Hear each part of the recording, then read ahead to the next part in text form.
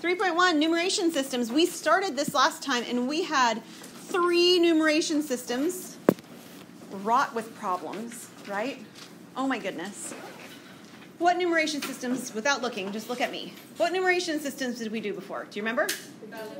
Egyptians, Babylonians, and Mayans. You bet. Those are the 3 we've done. And some have more problems than others, but they all had things about them that made them obviously not what we use today, right? And we're moving on today into a system that still exists in some ways today called the Roman numerals, or the Roman numeration system. All right, before I write anything down with you, where have you seen Roman numerals today in real life? Clocks. The Super Bowl numbers. You know Books. Books. People. Like a table of contents. Names, right? The first, the second, the third in somebody's names. Yep. Shakespeare. What's that? Shakespeare. So in reading, what did you say? Plays. Plays. Uh-huh. Sometimes you'll see them in outlines. Have you done outlines? It's been a long time since I've done an outline, but I know we used to use Roman numerals in our outlines. Can I tell you another cool place where I found Roman numerals used a number of years ago is that Oklahoma is not a very old state. Y'all know that, right? We're not old. But there are states along the East Coast that are old states, and there are buildings that are actually have the established dates in Roman numerals on the buildings. So that's kind of cool. And I have an example at the very end of class 2. Remind me, my last slide, it's after my last slide, of somewhere that I have seen Roman numerals recently, like in the last couple years, and I'll share you that picture with you then. So some of these are very familiar numbers to you. Some of them are less familiar, because if you do an outline and you get to M, I'm really, really sorry for you. That would be terrible. Does anybody know what the M equals? It's 1,000, and if you had a 1,000-point outline, oh my goodness, it would be terrible. Or 1,000 parts, chapters of a book or something like that would not be good. So some of these are less common than others, but some of them are super common. So let's go through them. The first one, I. What's it worth? 1. What's a V worth? It's worth 5. An X? 10. All right, those 3 we see a lot even now. After that, not so much. I mean, we got the clock faces with those on them, right? Mm-hmm. So let's see what you can remember or maybe deduce what happens next. What do you think L might be? 50. It's 50. It is, it's 50. Okay, now look at what's going on with the values. 1, 5, 10, 50, 100. Patterns, right? It is. The next one, the letter C, or the number C, is actually worth 100. So what do you suppose D is worth? 500. 500. And we already said that M is 1,000. Now let me pause right here to sort of give you a heads up. I know we're nowhere near the next test, but just so that you know, when you get to the next test, you get this sheet of paper. And this sheet of paper has all the numeration systems symbols on it. So I do not want you to waste time and space on your note card with symbols. This will be there. Everything else about the systems, do they have like a place value system, or is it base 60? All that's not. But the symbols are on here. So symbols are not something you're going to have to write. Does it have the values on it as well? Yes, the symbol with the value. Yes, ma'am. Mm-hmm. And I'll pass this around when we get to closer to the test so you can actually see it too. But just an FYI, that happens. All right, there are a couple of properties at play in the numerals with the Roman numeration system that are very different than any of the other systems that we have seen. One of them I know you're aware of. The other one you may not be aware of. So the first one that I know you're aware of is what I'm calling the subtraction property. So to avoid repeating a symbol more than 3 times, what the Romans would have done is they would have put a smaller value in front of a larger one. But they will only go 1 smaller than the values. So this property will only affect 4s and 9s. Okay, if the number was 4, we would not write 4 I's. If the number was 9, we would not write a V and 4 I's, right? It's a minimizing of symbols. And if you think back to our friends, the Egyptians, that was part of the biggest problem in their system, right? I don't want to write 99,999 with their symbols and write each of those symbols 9 times. That's kind of what this is sort of eliminating, is that repeated symbol business. So if we wanted to write 90, we would actually write an X, and then a C. So here's the deal. The X is worth 10 and the C is worth 100. Since the smaller value is coming before the larger value, it's a subtraction. 100 minus 10 is 90. But it affects 90. The kicker when you do 99 is what you cannot write.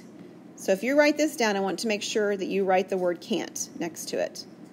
You can't write IC. It'd be really friendly and nice, and in our minds that might make sense, right? 1 taken away from 100 would be 99. But it's not what the Romans did. Our goal is not to take their system and tweak it. Our goal is to use the system the way that they used it. So what would they have done? So this is a no-no. They didn't do this, all right? So what did they do? Well, they broke the 99 up into 90 and 9, okay? 90 was XC. 9, I suspect you've seen before, is what? IX. 1 before 10 makes 9. So their symbol for 99 is XCIX. Okay? It's always 1 digit smaller. So let me go back to my screen before where we had all their digits on there. So in other words, the only thing that I can take away from a 10 is a 1. The only thing that I can take away from a 5 is a 1. They go all together. They're like in a group. Okay? But the 100, I can take away a 10 from 100. I can take away a 10 from a 50. It can only go back one sort of, digits worth, basically. If I'm looking at my 500s and my hundreds, the only thing I can take away from a 500 or 1,000 is a 100. I can't take away 10 from 100. I didn't say that right. 10 from 1,000. All right? I can't do that. It doesn't work like that. So we're going to do, there's one more that you probably haven't seen. Just like with all of our other systems, we talked about what happens when the numbers get big. Because 1,000 is bigger than, say, like 10. One of our other place values, the biggest digit they had looked like a 10 or looked like 5, the bar in Mayans, right? So this is like better in terms of that. But they don't have a place value system like that either. So what do they do when they want large numbers? Well, they have a multiplication property. They will have a bar that's placed over a Roman numeral to multiply it by 1,000, and they will put a double bar to multiply it by 1,000,000. For example, 9,000. Okay, so I'm drawing this sort of a bar to separate. I want to talk about the number 9. How do I write the number 9? IX. And the way I make the 9,000 is by putting a bar on top. If I put a double bar like this on top, this would be 9,000,000. Okay, double bar means millions, single bar means thousands.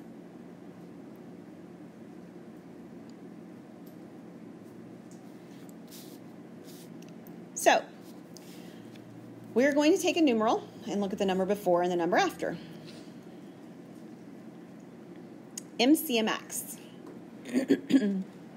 Okay, so just like when we were looking in the other systems, it's always the furthest or the smallest place value that's affected when we increase or decrease by a number 1. So which symbol here is going to be affected if we increase or decrease by the number 1? The X that's at the end. And the X at the end is the number 10, right? Let's actually write these out just to remind ourselves. What's the M? 1,000. What's the C? That's 100. What's the M? 1,000. So I have 10 at the end. So if I want the number that comes before this, what will I have to do to the X or the 10 value at the end? Right, so we would have the same MCM as before, and then I'd have IX. That's how I write the number 9, IX. And if I want the number at the end to be increased by 1, what would I do? Would you put xi? Yeah, you will do xi. MCM xi. That will make it an 11 at the end. Now, we're going to figure out what this value actually is in our system. Now, I've already written out some of the digits of it. This is 1,000, this is 100, this is 1,000, and then this is 10. And if there's any places where, when I'm moving from left to right, I see a smaller value in front of a larger one, which is exactly what happens here, that's subtraction. So this 1,000 at the beginning is addition, and the parts that I circled in red would be 1,000 minus 100 because the 100 comes before the 1,000. So what's 1,000 minus 100? 900. 900. And then I have 10 at the end. So in total, what do I have on this value? 1910. Yes, I have 1,910 or 1910.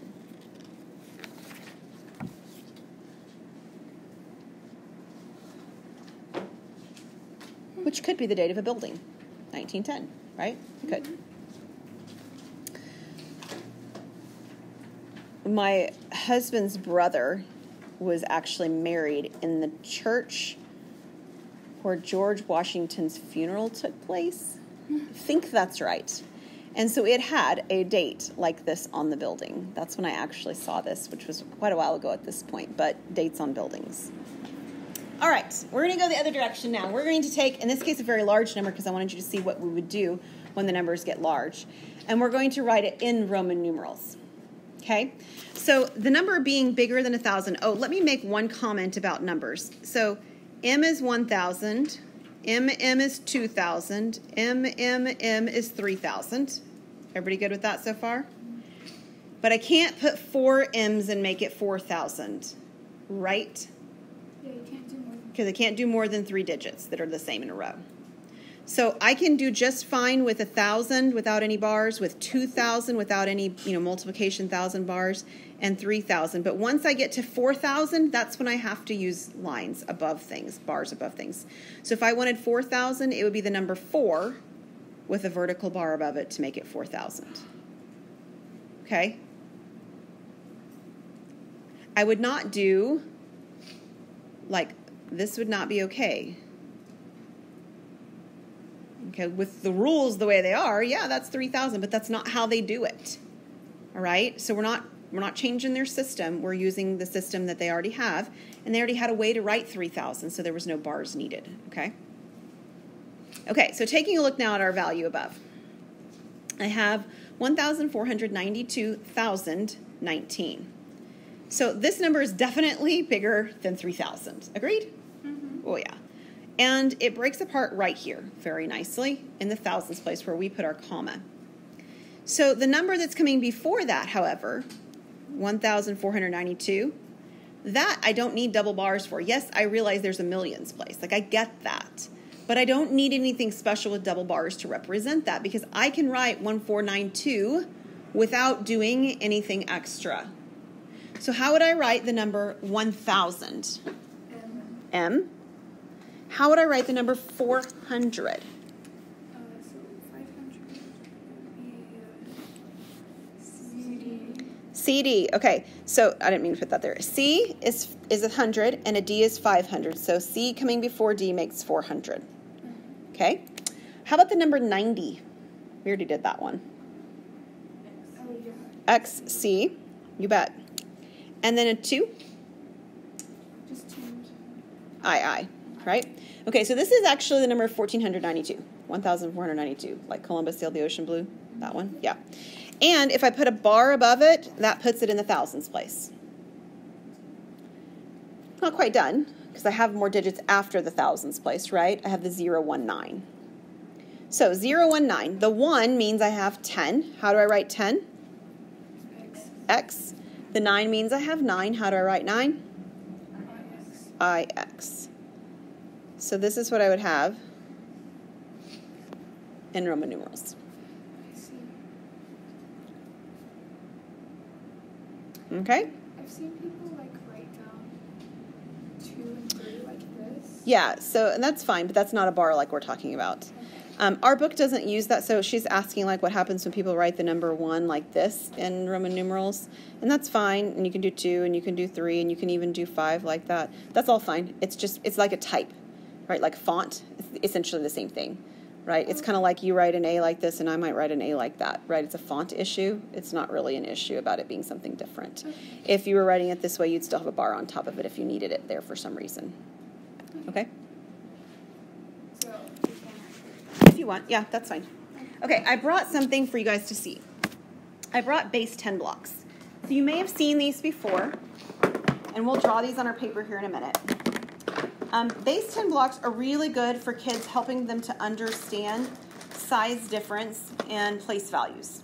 So with base 10 blocks, you have this little bitty one, okay? And your book is calling this a unit. You have this one right here, which is 10 of the little units stuck together. It's called a long. I'll pass these around to you in a minute. If you take 10 of these longs and stick them side by side, you have one of these looks like a square, and it's called a flat. And if you stick 10 of these flats together, you get a cube. Okay? So the benefit to manipulatives like this, and there are other manipulatives too like this, is that students are not tempted to say, hey, look, I can add this and this together, and this is the number 2 somehow. Because they're not the same size, right? This one looks visibly bigger than this long, right? So I don't have that temptation to somehow think I can combine things that are not alike. I actually have in here as well, which is a little bit even more interesting because you're going to be looking at this very quickly, base 3 blocks. Okay, they're wood. So my base 3 blocks are the same thing. A unit looks like this little brown cube, right? It's a unit. If I put 3 of the units together in base 3, this is a long, right? Ours is 10 long because we use base 10. In this system, if you were using base 3, it'd be 3 long. And if you stuck 3 of these longs side by side, you would end up with a flat. Okay? And if you stuck 3 flats side by side, you would end up with a cube, just like our massive red cube here, but it's a cube in base 3. And there's actually one in here that they go one bigger and they stick 3 cubes side by side. There's not a name for this, but this would be one place bigger than that, one place value bigger than that. So if this represents, our cube represents the thousands place in our system, it would be the equivalent of the 10,000s place in base 3, okay? So I'm going to pass these around just so that you can see them, feel them. If you were using this in the classroom, you would need classroom sets to make sense of this. You might not necessarily need 2-dimensional things. You might actually be able to use this with paper, right? Imagine cutting out, cardstock kind of paper or something like that, or laminated paper, where you have little bitty pieces that are 1 unit. And you have 10 units stuck together to make a long, and then you have the flats. So this is totally something that's doable whether or not you have the resources to purchase items like this or not. Okay, so I'm just going to send these around. In fact, I'll do this. Start these around so you can see, and then give it about 5 minutes and then do this one around too. Okay, so you can just see what those look like. And this is just one version of base 10 blocks that exist out there, of course. So if you were drawing pictures of these, which is where we are now, you would be using squares and rectangles to represent these. So a unit would look like a little square. Okay? A long should look like 10 of these units stuck together, but we don't necessarily have to draw out the individual divisions of them. It's just going to look like a long piece, like a long rectangle. A flat has to look like a larger square because it's supposed to be 10 longs stuck side by side. And then a block or a cube has to look 3-dimensional or it won't make sense, right? Oops. So this is a block. So I'm sending around base 10 blocks. Those are red ones that are coming around. And I talked about the base 3 blocks, which are about to come around in here in a second, and they're wooden. And so we're going to actually talk about what happens when we change the base to something else. And the first base that I'm going to use, and it's randomly chosen, or at least it was when I created all this to begin with. There's nothing special about base 8. But in base 8, how much would a unit, a long, and a unit, long, flat, and block be worth? Okay, so a unit is always worth 1. That's a given. So what do you think a long would be worth? 10. Nope. 8. Yeah, so in base 10, a long's worth 10. So in base 8, a long is worth 8. What would be flat be worth? 64. Danielle, how did you get 64? It's 8 by 8, right? It's the square that's 8 by 8, or 8 squared. So what would a block be worth? 64. Nope, but you're close. Times 8 times 8 times 8. 3-dimensional. All dimensions of 8. So this ends up being 60. I'm sorry. I wanted to write it differently. 8 to the third. And I think it's 260. No, it's 512. Is that the right number? Okay, we'll assume that my notes on my paper are right. So it's 512. Okay, so it's powers of 8 because we're working in base 8. Just like in our base 10, we use powers of 10. By the way, does anybody know why we have a base 10 number system? It's because it's easy to multiply. Why is it easy? Because actually any number system that you started with would be equally easy. But you'd have zeros in any other system too. We're about to use some examples. Nope, but they would do that in any system. Because you like the number. Mm-mm. You got it. Annika's got it. You have 10 fingers. That is really, totally, and absolutely true. 10 fingers. So why do you suppose the Mayans might have used base 20? Because they have 10 fingers, 10 toes. Yeah.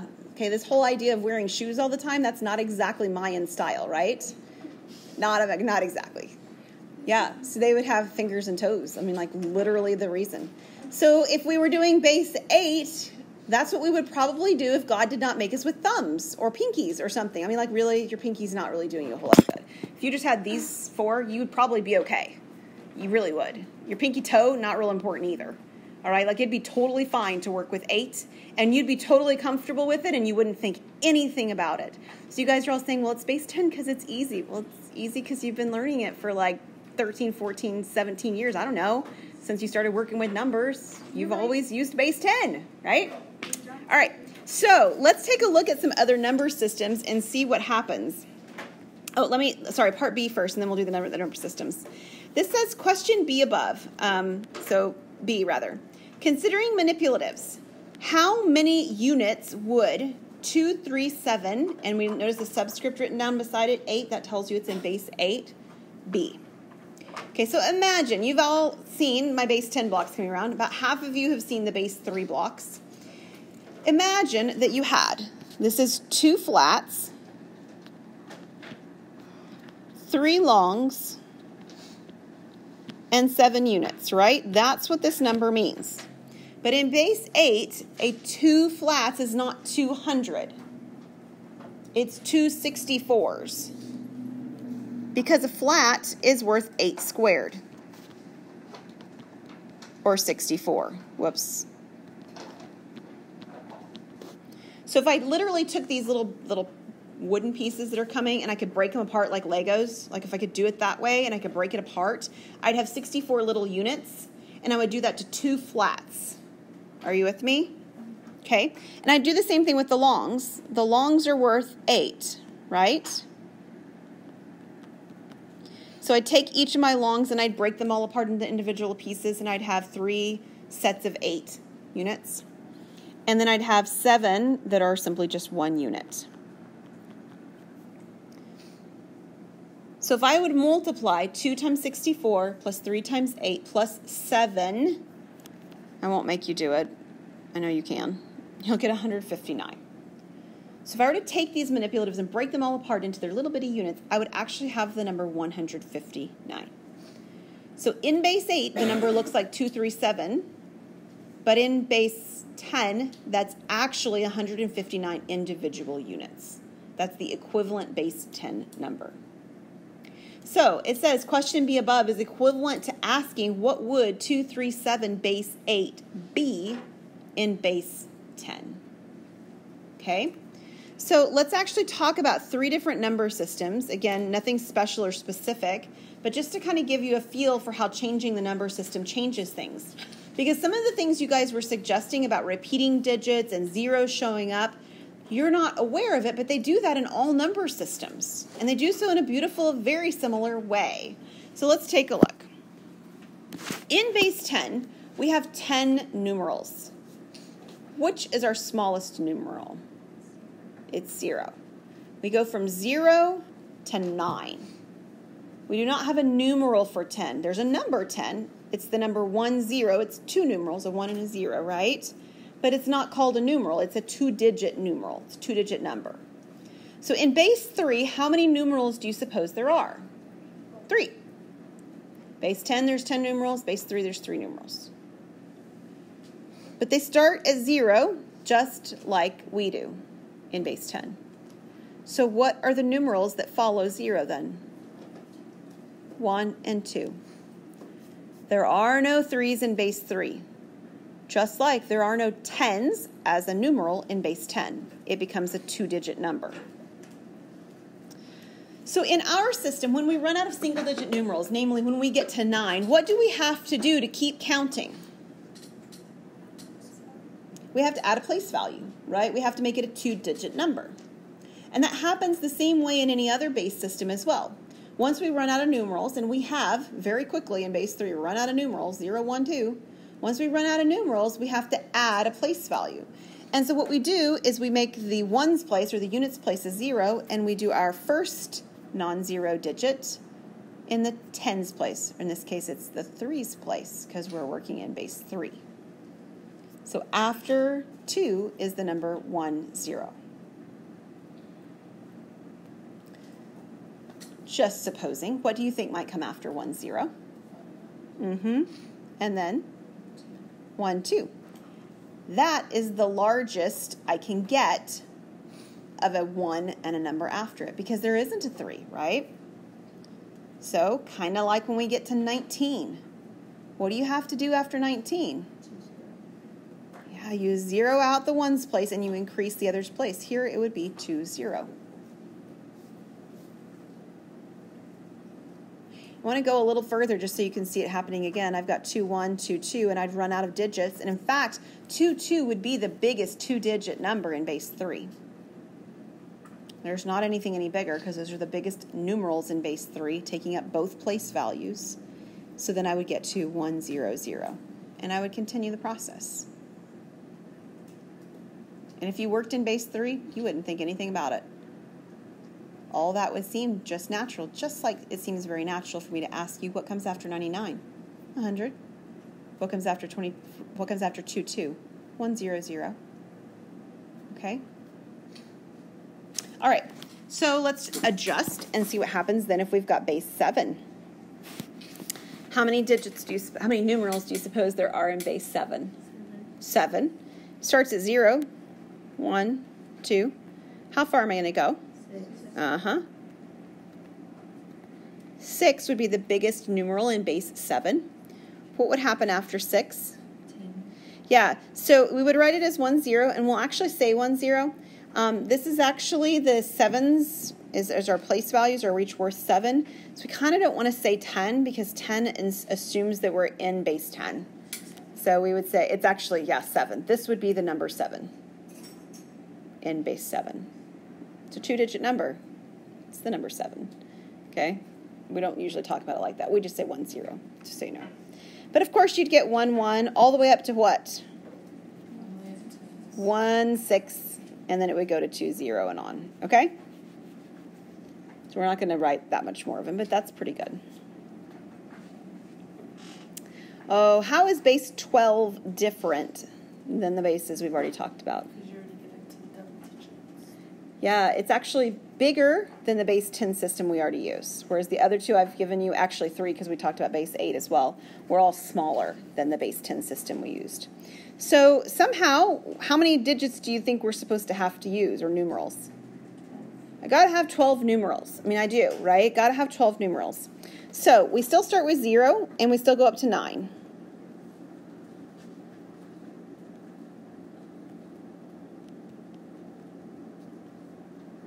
Okay, and so, Emily, this is where contemporary math and this book differ, just FYI. So, in the contemporary math, the online contemporary math, that the book that's used for that, what they do next is they go into the alphabet and they use letters A, B, C, and so forth. And I actually prefer that. That's not what this book does. What this book does is it uses T for 10, E for 11, and if you ever need a 12, you don't here, but if you did need a 12, they'd use a W. Okay? It's just the convention that this book uses. T for 10, E for 11. Once you get to 11, you've run out of digits, okay, because you've got 12 digits now written here from 0 up to E, and you'd go back to 1, 0. And you'd go all the way up to 1, 9. What do you suppose would happen after 1, 9?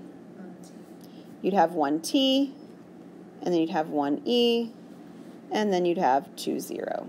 And we keep going. Okay? I'd like to pause here for just a second and ask you, where do you see other base systems used today? And don't you dare tell me you don't see any. You may not think of them right off the bat, but there are ones you see.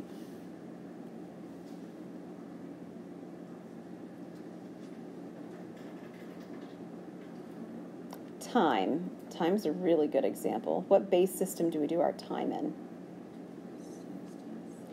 60s and 12s, right? So what happens when we get to 60 seconds? That makes a minute. What happens when we get to 60 minutes? It makes an hour. Yep. And then we do weird things when we get to hours, right? At least in the clocks that we use mostly, we do this kind of a 12 thing going on where we repeat our 12s, right? Any other examples you can think of?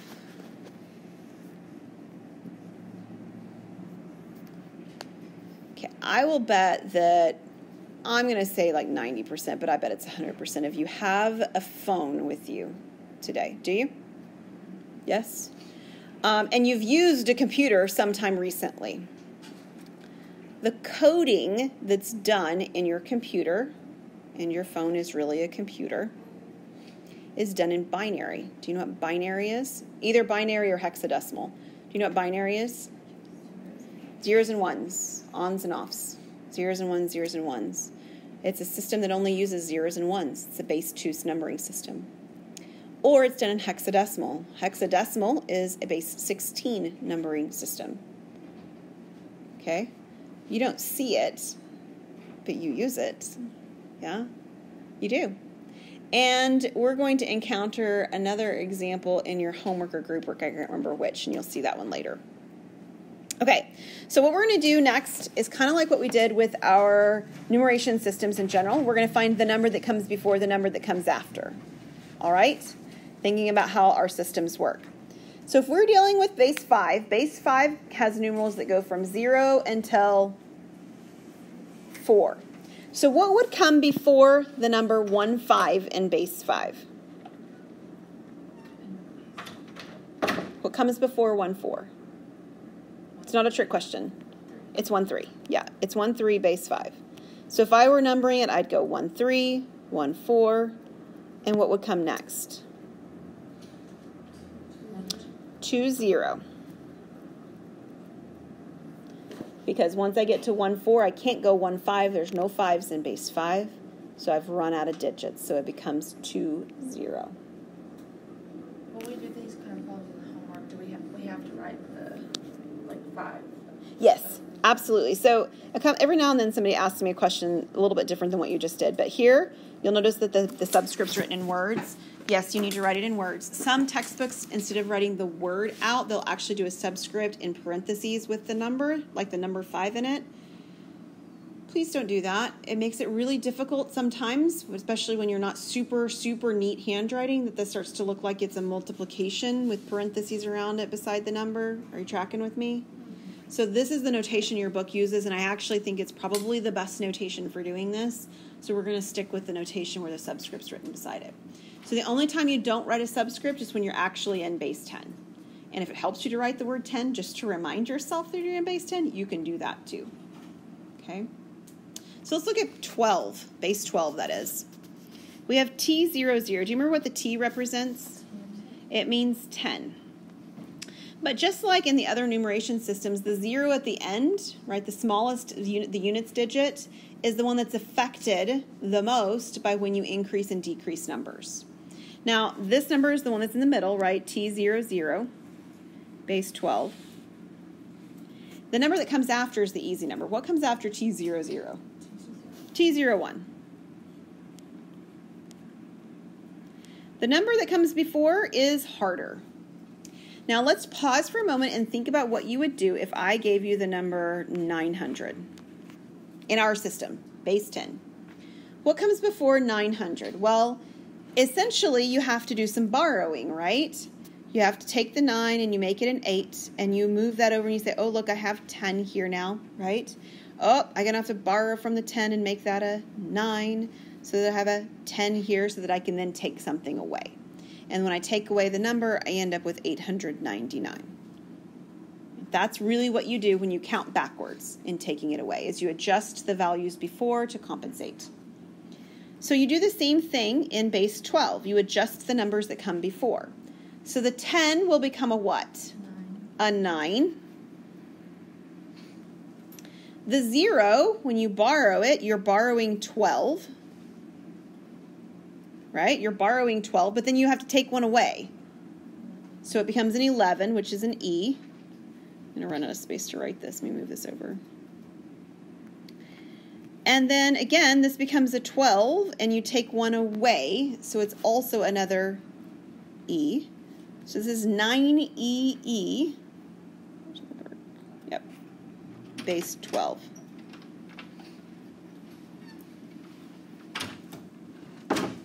The number that comes before T00 is 9EE. And if you think about it, it kind of makes sense. 9 at the beginning because it's one less than you started with. The E's are the biggest thing that you can have in base 12, just like a 9's the biggest thing you can have in base 10. All right, we have time to do half of what's next. Well, to do the next bullet point. What we want to be able to do is we want to be able to convert. We want to be able to take our number and put it into some other base. And we want to be able to take some other base's number and put it into our number. Those are the two directions that we want to go. So we're going to do one of those directions today, and then we will do the other direction next class period. So this is taking some base, I don't care what it is, and turning it into base 10. And the reality is we already did one of these. We did it right here. We took a base 8 number, and we turned it into base 10. And we talked about physically what that is breaking apart all these little blocks, right? So, if we were to take a base whatever number and turn it into base 10, we would put the numerals into expanded form. So we would write them out next to what each of their place values is worth, just like I did with the base 8 numbers a minute ago. And then we multiply it out. Okay, it's a multiplication step to put something from some other base into base 10. It's multiplication. So we're going to do 2 examples. We're going to do an example in base 2 and an example in base 12.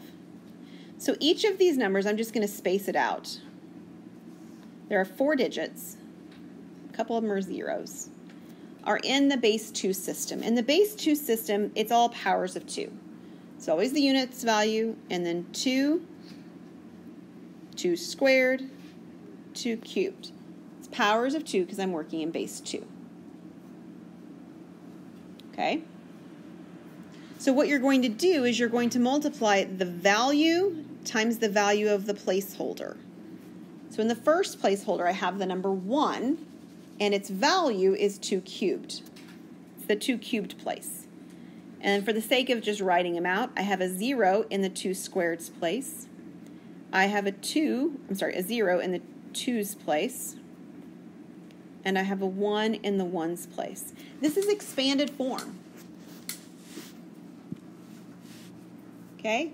We're writing each number next to what it's actually worth in that place. And then we multiply. So this is 1 times 2 cubed. Well, 2 cubes 8, so this is 8. I have 0 and 0, and then I have a 1. This, in base 2, is the number 9 in base 10.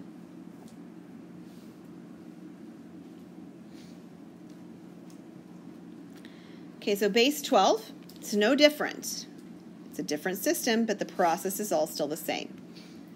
I have 3 values, so I'm going to write 3 placeholders. I do have a T, and I'm going to write what T means because we're working in our system to try to figure this out, right?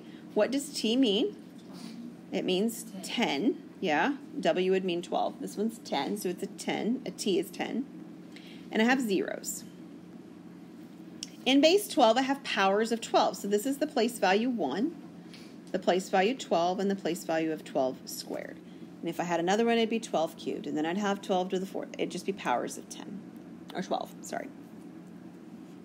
And then you're going to multiply each of them. So this is 10 times 12 squared. Plus 0 times 12. Plus 0 times 1. And do you have to write the 0 times things? No, you don't have to write them. But I don't want you to think that for some reason that I'm leaving them out for another purpose. Okay, what is 12 squared, do you know? It's 144. So this is really 10 times 144, which makes it 1440, right? And plus 0, and 0 again. Write them or don't. This is 1,440 in base 10. Let me make one real quick observation, and I'll make it again next time too. Whenever the place value, or the base system that you're working in, base 2 to base 10, do you notice that if it's a smaller base 2, that the number of digits needed is more? I need 4 digits for this number in base 2. I only need 1 digit in base 10. And the same thing happens over here in base 12. Base 12 is a bigger base, so I need fewer digits. I only needed 3 digits for it to be in base 12, but I needed 4 digits for it to be in base 10. That's a pattern that always continues. It always has that feature to it. We will finish this lesson next time, so there is no homework from this section assigned. However, that means what should you really, really, really be working on before Friday? Redos. I should come in and get there's 18 of you, so I should get almost 18 redos. That would be amazing if I could get that on Friday.